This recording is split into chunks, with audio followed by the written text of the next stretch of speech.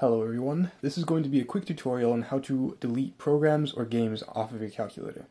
So if we go here, you can see that I have Pac-Man installed on my calculator and I want to delete it for some reason. So let's go to Second Plus, which will bring us to the memory menu. From here, select 2, which is Memory Management and Delete, and then select All.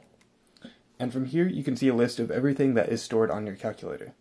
So since we are trying to delete Pac-Man, we will bring the cursor to Pac-Man, which it is already, as you can see here, and then select the delete button.